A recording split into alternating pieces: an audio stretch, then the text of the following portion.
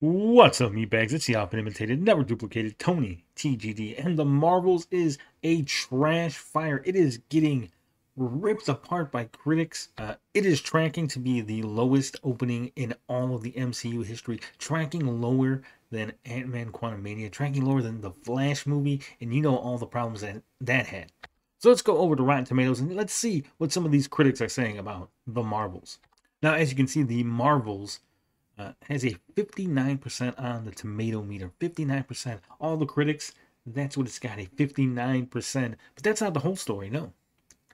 While the Marvels has a 59% for all critics, it has a 42%, 42% for top critics. So the trusted critics, the best of the best, the critics that actually matter. Not every single outlet who review the Marvels, but the major outlets, 42%.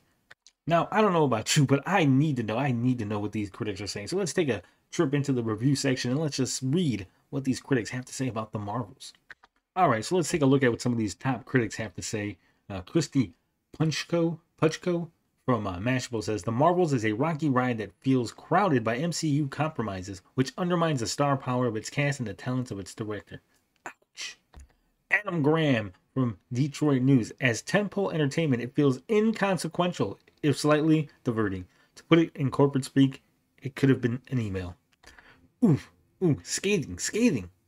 But here we got some good reviews. We got some good. It says, Katie Wall says, "Tonally, The Marvels embraces the goofy nature of a sci-fi superhero movie aimed at a female audience." And even though it's a good score, it's only a 2.5 out of 4. Moira McDonald from Seattle Times.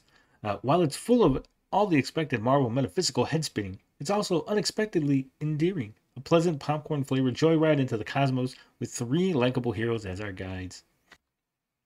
All right, let's read some more bad ones. We got Mick LaSalle. "Thankfully, the movie clocks in at a mere 105 minutes. The Marvels doesn't have much to say, but at least it says it quickly." Oof. Christy Lemire from RogerEbert.com. "A narrative and visual jumble, and the clearest example yet that maybe we don't need some sort of Marvel product in the theaters or on streaming at all times." Owen Gleiberman. "There's a place in the MCU for whack job silliness, but in the Marvels, the bits of absurd comedy tend to feel strained because they clash with the movie's most utilitarian tone." Variety. And what has to be my favorite review, New York Post, Johnny Aleksinski.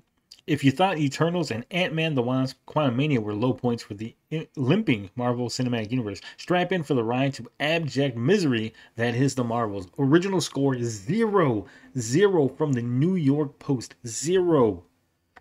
Now, we know that the left-wing media, the bias towards these Marvel movies, the bias towards the MCU, the bias towards female-led entertainment, and yet the New York Post confidently is giving this a 0 out of 4. The movie is terrible. The movie has to be horrendous.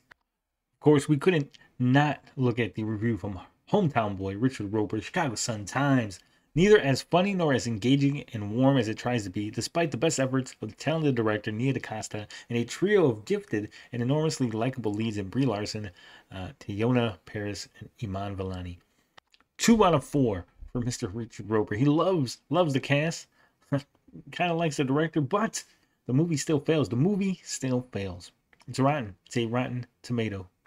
The Marvels will be in theaters this Friday, and you know I will be there. I will be there with bells on. Hopefully, I'll give you an out-of-theater reaction. If not, as soon as I get home from the theater, I'm going to tell you my thoughts on this movie after seeing it, after watching it, after ingesting it.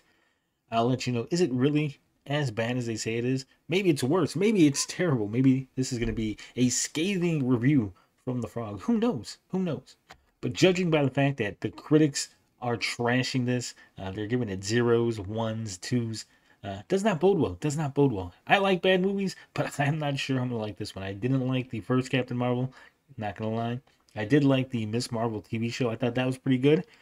So we'll see. Will Iman Vellani save this movie for me? Will it be okay? Or will it be a terrible trash fire?